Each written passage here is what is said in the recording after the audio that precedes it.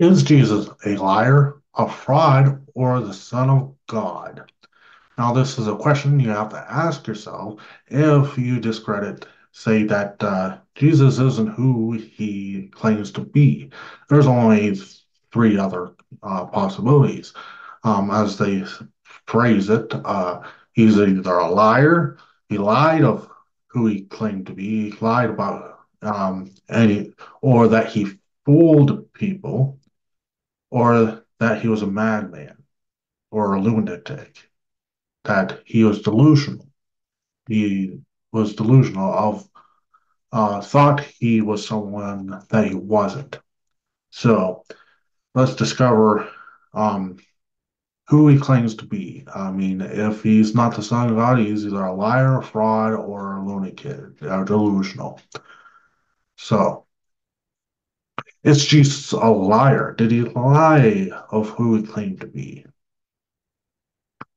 Well, the motives behind lying about being claiming to be the son of God really um it's stacked up against him. He had everything to lose but nothing to gain. What did he have to gain out of it? He didn't not want a following. He did not want to overthrow the government. He did not want to establish a kingdom, an earthly kingdom right now and then in his earthly ministry. Um, so what really had to gain? John 18:36 says, Jesus answered, My kingdom is not of this world. If my kingdom were of this world, a worldly kingdom, that I was trying to overthrow, if I was trying to overthrow or throw this government, or if I was trying to set up this kingdom like your earthly kingdoms, then my servants would fight. They call him a king. You're the king of the Jews. No, my kingdom is something more spiritual. My servants would fight if I was king of the Jews, but that I should not deliver into their hands. But now is not kingdom from hence. So he did not come to overthrow. He says, when they question, do we pay tax to Caesar? He says, give what to Caesar's, which is Caesar's. He said, he questioned, well, whose inscription, whose picture is on that coin? It's Caesar. Caesar's uh, picture was on that coin, so it's Caesar's. So give what's due unto Caesar, and what God unto God. What's due unto God. So he didn't come to overthrow. So Pilate says in his trial here, he was questioning, like right around the time that he was being punished, he was whipped to bloody pulp. Uh, Pilate says, Therefore say unto him, Art thou a king? Are you a king then? Jesus says, You say I am a king, but you say it as you say it. Yes, of course. To this purpose, to this end was I born. For this cause I into the world, that I should bear witness unto the truth. Everyone that is of the truth heareth my voice. So that's the purpose. The truth, bear witness unto God. That is what I came to do. It's a spiritual kingdom. It had everything to lose, really. You know, um, the little of followers that he had, really like earthly sense, I would say. He didn't really um he certainly wasn't getting favor, popularity against the Jews, claiming things he said.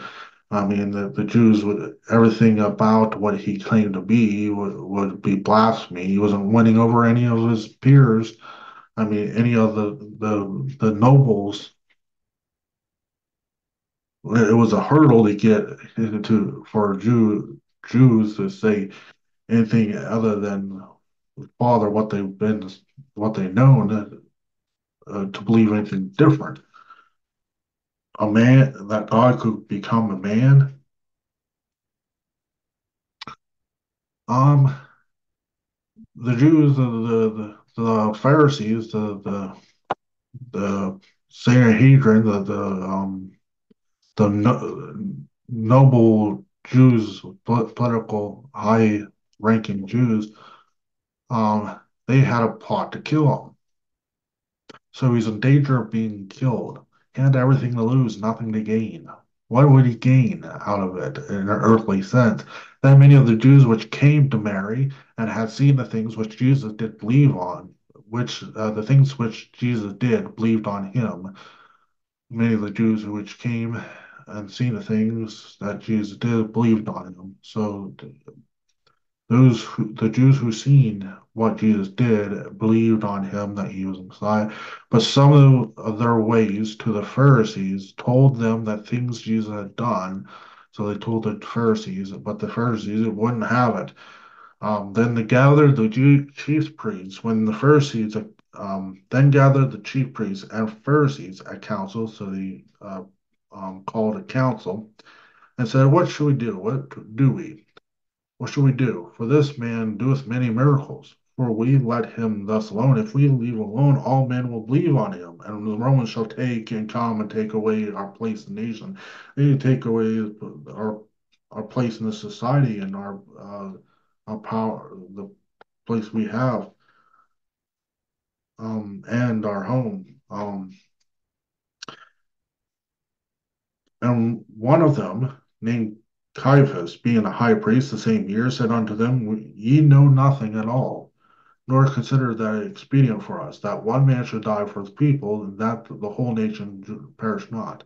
It's better for one from die that we should all get in trouble, that we take um, our meal ticket, our place in the society, um, that we should suffer persecution of the Romans.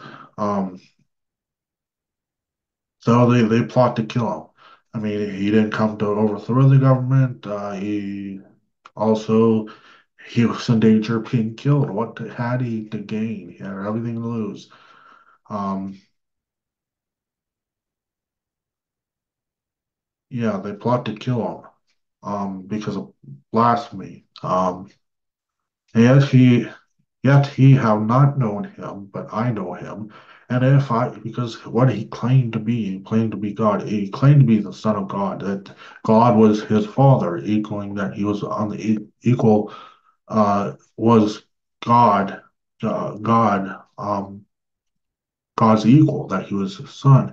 Yet he have not known him, but I know him.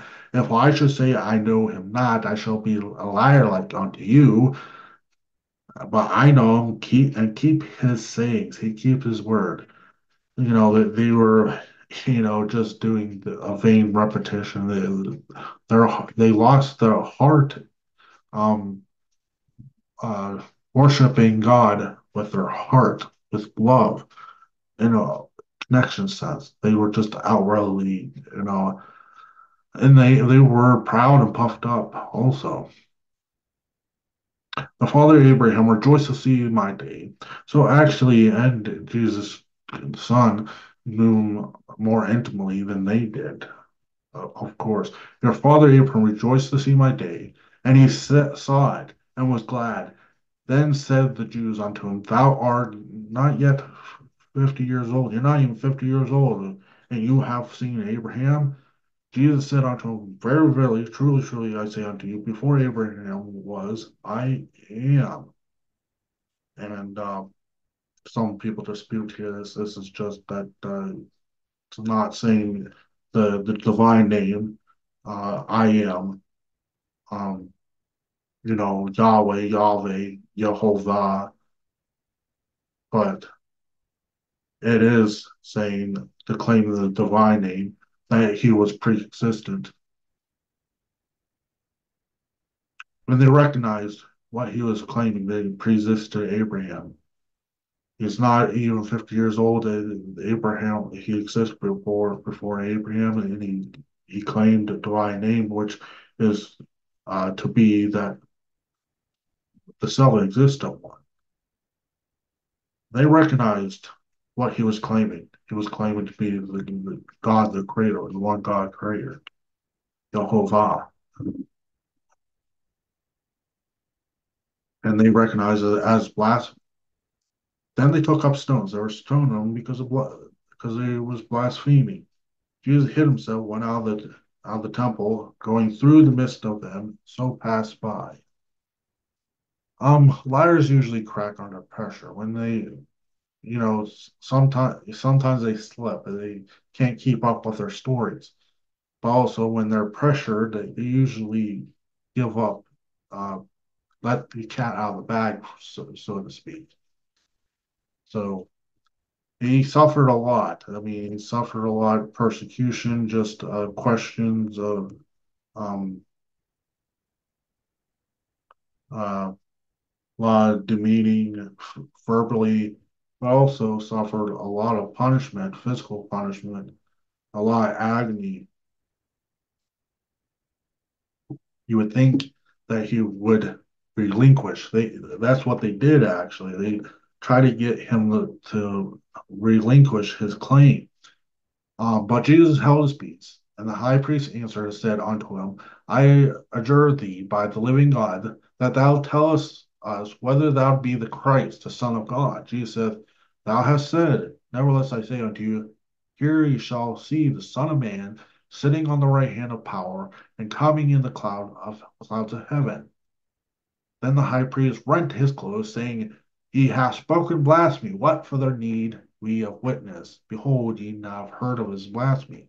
He was recognizing the divine name, the Son of Man, or the Ancient of Days, that coming of his appearing, of Yahovah coming in the clouds, the Ancient of Days of Daniel, coming in the clouds of heaven. It was they recognized this. He's claiming to be the Ancient of Days, God, Yehovah, Yahweh. And they ran to clothes as a sign of um, distress or mourning. Not mourning, but a sign of distress. It can be a sign of mourning, but they rent clothes. This is what the Jews usually do, a sign of distress or mourning. So you see, they were really perturbed. You see, this guy, he blasphemed. He's saying he is one God, Adonai, or the one Lord God Adonai. So,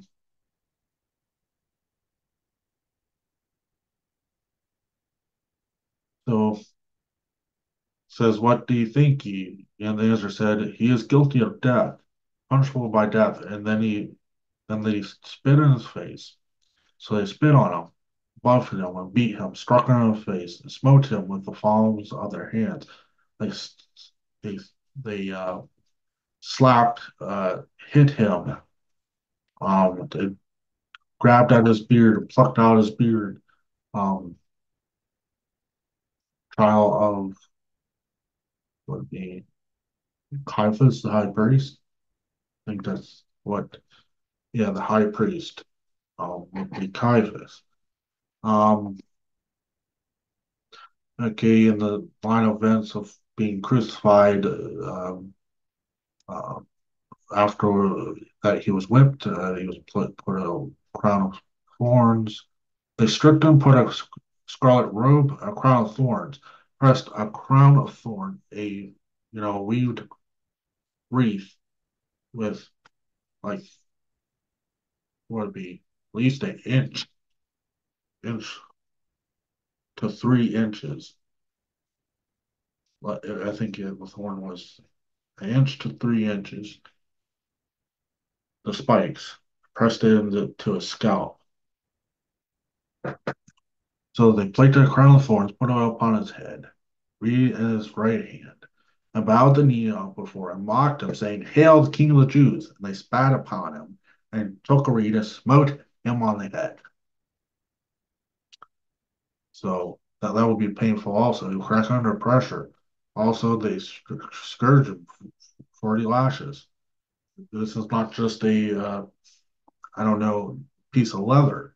I mean, it had bone, like metal pellets, whatever they could find, little things tied to the end of to the strands of leather. It could be bone, it could be metal. They were pellets, metal pellets, and it could be like a spike. And so he was whipped. Still didn't do nothing. He's all that persecution and questioning through his ministry, um, that bad rep, being beat, and his beard pulled out, the crown of thorns being pushed in his head, being whipped to a bloody pulp, um, and crucified. Even on the cross, he didn't change his tune. We'll read what he said on the cross. He didn't change his tune. And when they were come to the place which was called Calvary, and there were crucified him and malefactors, one on the right and the other on the left. Then said Jesus, Father, forgive them, for they know not what they do. They parted his raiment and cast lots. Forgive them. They do not know what they're doing. They do not know what they're doing. Forgive them, Father. Even on the cross, offering forgiveness. You forgive him, even being nailed to the cross while he was on the cross, praying that the Father would forgive them, don't lay the charge, that they would repent, and be forgiven. So he didn't change tune, being persecuted and being tortured. I don't know how he could not crack her under that pressure. Also, his morals, the morals that he taught, that he held and that he taught, didn't really point to a liar. Liar usually has some type of um, ulterior motives and um, they manipulate and all types of things. But what did he teach? He taught love thy neighbor.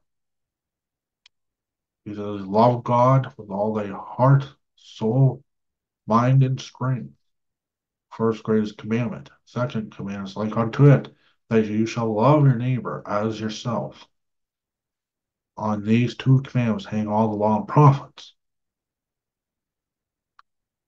So loving your neighbor as you would love yourself, the same kind of treatment that you want to be treated, the same manner as you would love yourself, as you care for yourself, you care for others.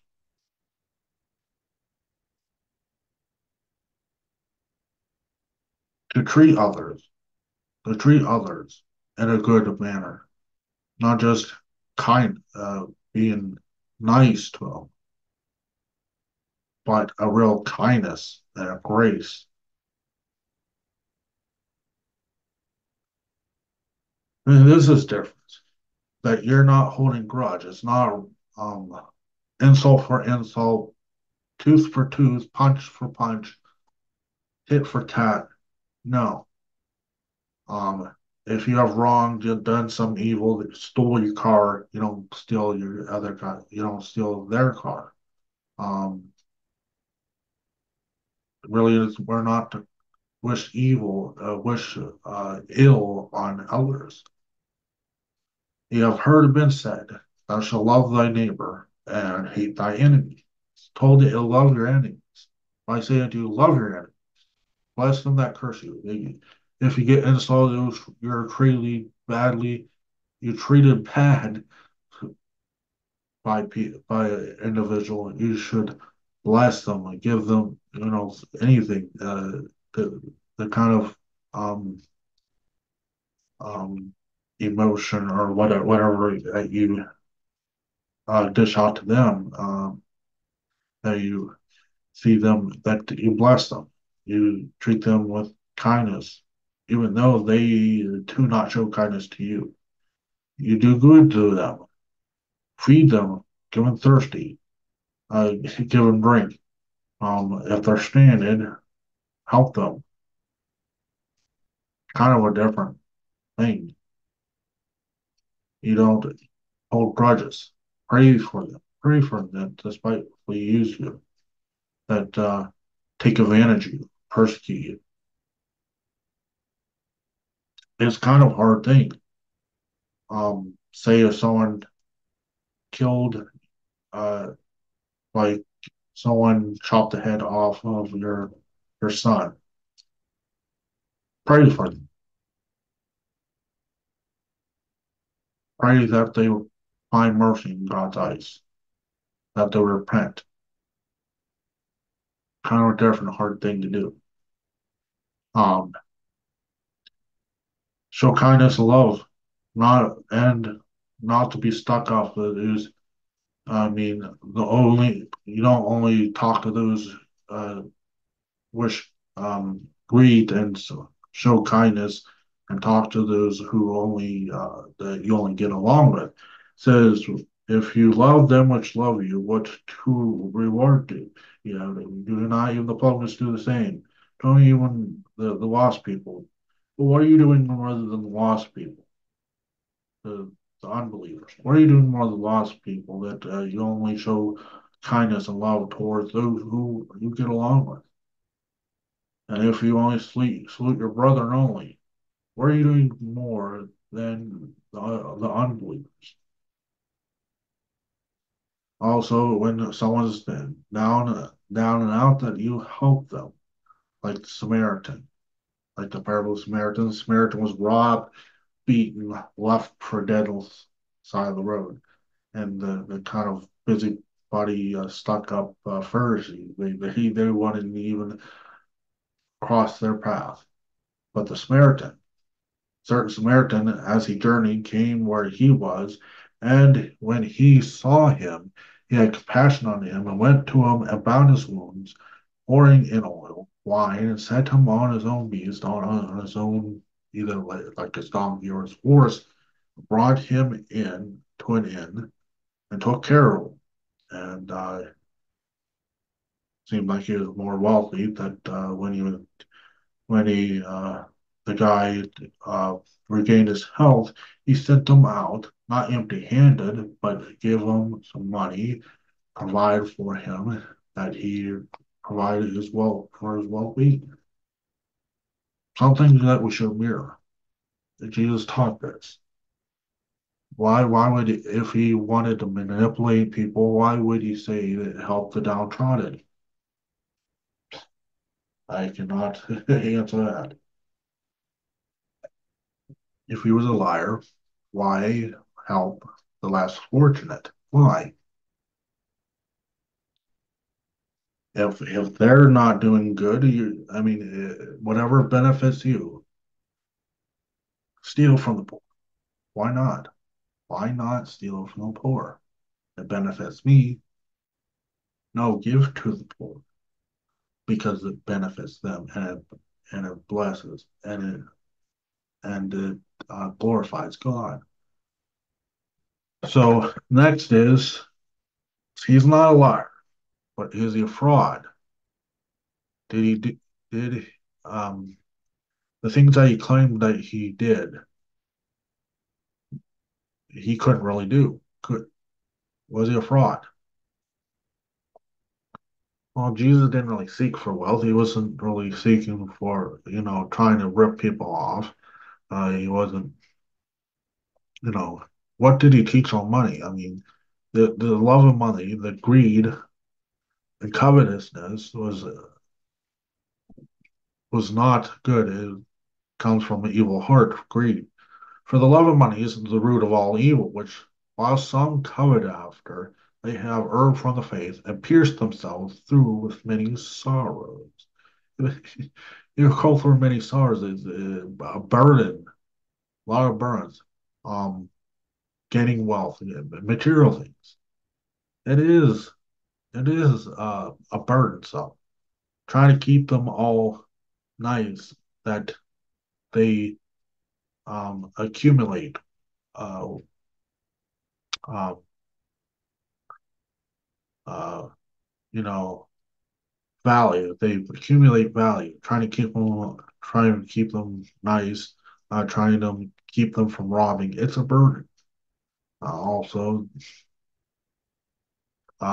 wronging people for the sake of benefiting to get them one leg up.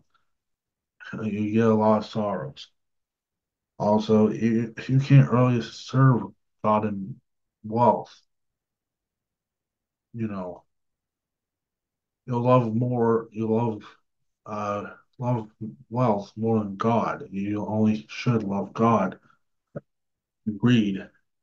You take your eyes. If you set your eyes, if you serve wealth, you'll take your eyes off of God. You don't really see that you don't really depend on Him because you depend on what you can do and what you can acquire, and this is all I need, all my material things.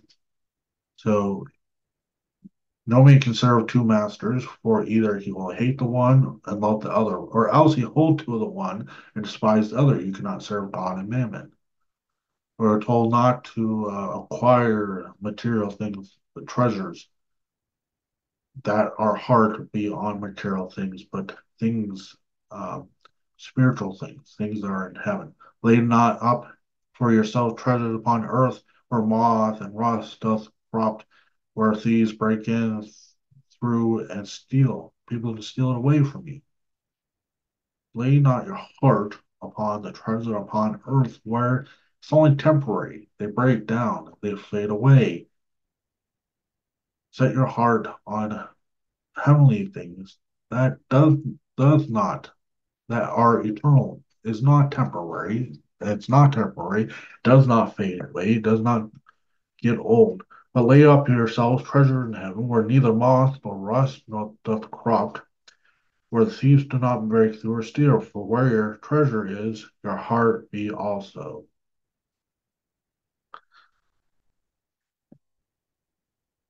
Also to give to the poor, so not just food, not just um, money. Just give money, whatever they need, clothes, toothbrush, medical supplies. Shall we do all things? How that so living you ought to support the weak in their physical needs or spiritual needs, medical needs, whatever they need. Um, uh, Defend the weak from evil. That can be to remember the words of the Lord Jesus, how he said it's more blessed to give than to receive. Though he didn't really fire, that's it was a view on money. What he didn't really, you know, trying to make a living off of people. So he can't like be a con man to rip them off. Um, a fraud. Did he They talked a big game. He claimed that he could move mountains, but he couldn't. The signs confirmed Jesus' words. He backed the things that he did, backed up who he claimed to be. And when he entered into the ship, his disciples followed him, and behold, there arose a great tempest in the sea. There was a storm, and so much the ship was covered with waves, but he was asleep. And his disciples came to him, awoke him, saying, Lord, save us, we perish. And he saith unto them, Why are ye fearful, ye of little faith? Then he arose and rebuked the winds and the sea, and there was a great calm. But the men marveled, saying, what manner of man is this, that even the winds and the sea obey him? Who is this guy? Is he just a mere man? What man can command the winds and the sea that it shouldn't be? I mean, should be. This is not no mere man. He has to be something more. Peter answered and said, Lord, if thou, so this him walking on the water, I think this is like two different events, the storm and the him walking on that Jesus walked on the water. Peter asked the Lord to give him the power to walk on the water, to come to him. Lord, if it be thou, bid me come unto thee on the water. And he said, Come. And when Peter was came down out of the ship, he walked on water to go to Jesus. But when he saw the wind boisterous, he was afraid. And see the winds and the waves, he was sore afraid. And he began to doubt. He began to doubt, then he began to sink. And he cried to Jesus, Lord, save me. And immediately Jesus stretched forth his hand and caught him and said unto him, O thou of little faith, wherefore didst thou doubt? And they were, and when they were come into the ship, the wind ceased, and they that were in the ship came and worshipped, saying, Of a truth, thou art the Son of God. They were they seen what happened, so they were convinced that this is the Son of God and the Messiah.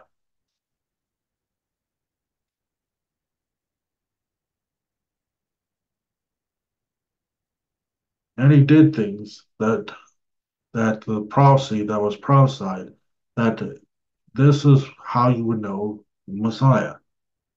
The blind receive their sight. Tell these leaders that the blind receive their sight, the lame walk, the lepers cleansed, and the deaf hear, the dead are raised up, and the poor have the gospel preached to them. This is how the Messiah come. That the Lord will come in the days prophesied in Isaiah 35, verse 4 and 6. Now, also, he had the power to cast out devils. And if I, Beelzebub, cast out devils by Satan, but if I do this by the power of Satan, by whom do your children cast them out? In what name, if I cast out by the power of Satan, by the name of Satan, who do you, in what name do you people cast them out? Therefore shall they be your judges. If I cast out devils by the Spirit of God, then the kingdom of God is come unto you. If I cast out devils by the Spirit of God, the kingdom of God is coming unto you. The Lord has come.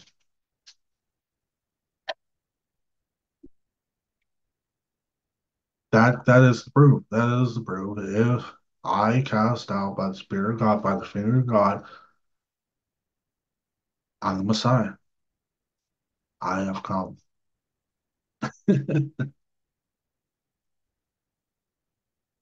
So was Jesus just delusional? Was he a madman? Did he believe something that was not true? I mean, no matter how genuine he believed this, was he just deceived or delusional? Um, the crowds, the townspeople, they seemed like that he had great wisdom. He drew crowds. He drew people in with the words that he spoke. That the great wisdom that was divine, that came from the divine, that came from above, from God the Father, drew them in. And Jesus rebuked him, saying, Hold thy peace, come out of him. And when the unclean spirit had torn him and cried with a loud voice, he came out of him. And they were all amazed, and so much that they questioned among themselves, saying, What thing is this? What is this? What new doctrine is this? For with for with authority commandeth he even the unclean spirits, and they obey him. Immediately his fame spread abroad throughout all the region around about Galilee. Fame, this kind of word, the word of mouth, this news that the thing that he did said to the unclean spirit, Come out of him. And he came out of him. They're all amazed. With what authority does he command the devil that he command the devil to leave? And the word spread. Then again he entered Capernaum after some days, and it was noised that he was in the house. And straightway many were gathered together, and so much there were no room to receive him, not so much as about the door. And he preached the word unto them. And the one sick of the palsy, he crowds filled the doorway. He gathered so much people that the one that was seeked him to be healed of the palsy. He couldn't get in, so they lowered him um, down out of this, out of the ceiling. And when Jesus saw their faith, and he said unto the one that was sick of the palsy, Son, thy sins forgiven thee. Your sins are forgiven.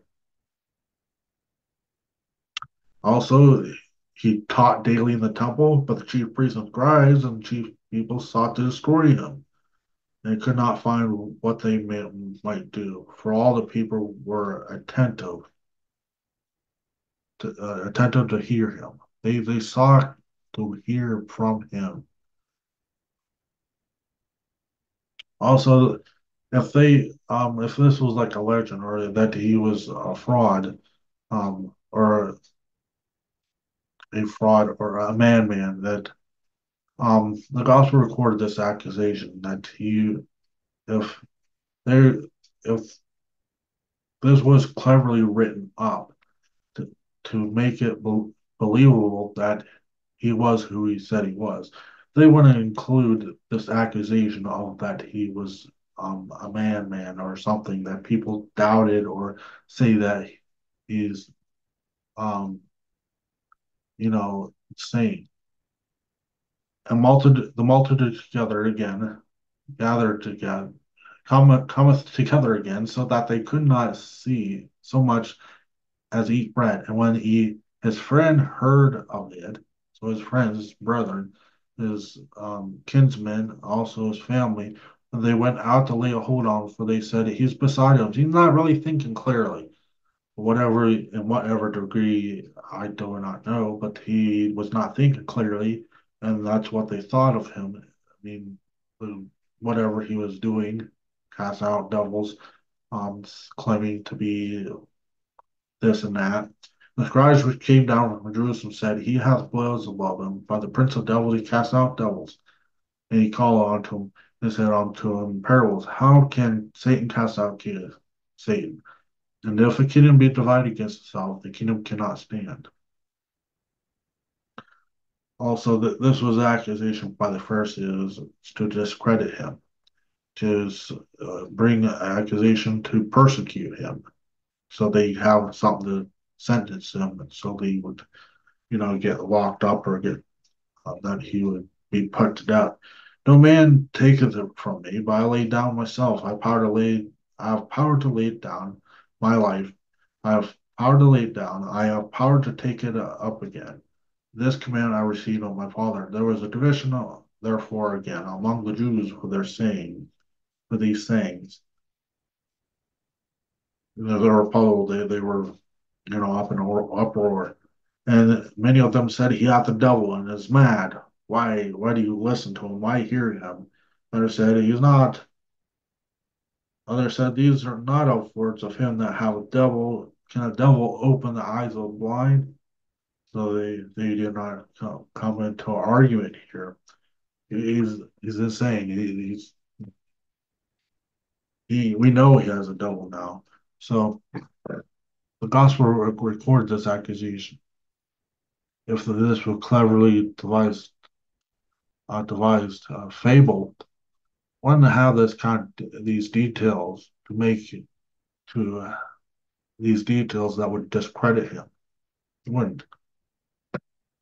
Um, so it is the only other option. He's not a liar. He's not a fraud. He's not delusional.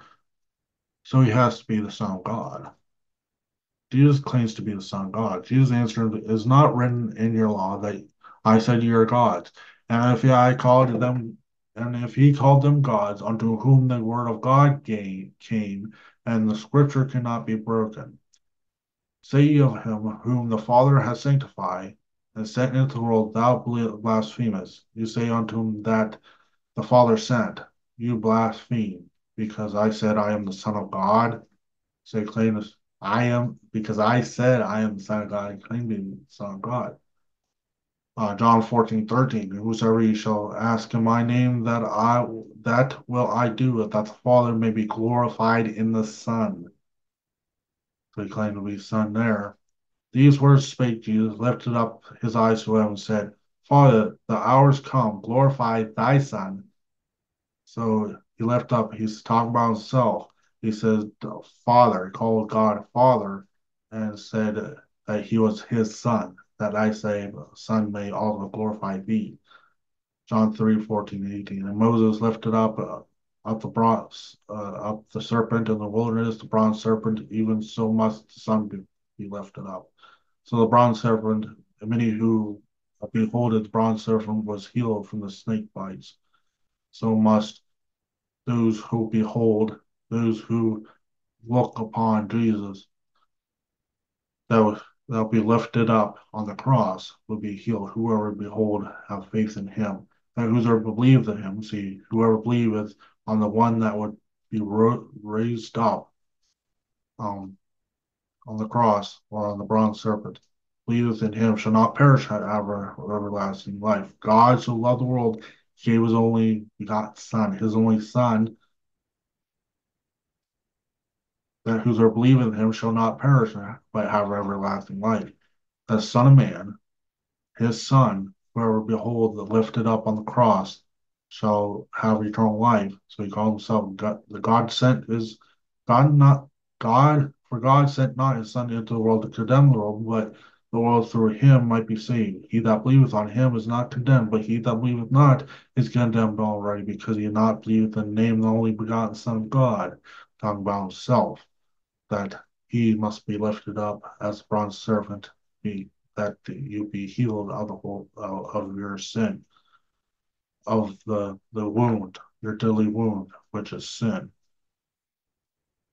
So, Son of Man, Son of God, who believeth in the Son of God, that is me, I shall be lifted up on the cross, and be Son of God. And Jesus' testimony is true, because he says, if I just testify myself, my testimony is not true. Um, because it takes the witness of two men for the testimony to be true. And if I judge, my judgment is true. I judge, for I'm not alone, but I and the Father that sent me too. It is also written in your law that the testimony of two men is true. I'm the one that bear witness of myself, the Father that sent me bear witness of me. According to the law, there is, the judgment of judging any matter um, had to be two or three witnesses. Anybody who there has to be at least two to three that would agree upon any type of matter. One witness shall not rise up against a man for any iniquity, for any sin that he sinneth.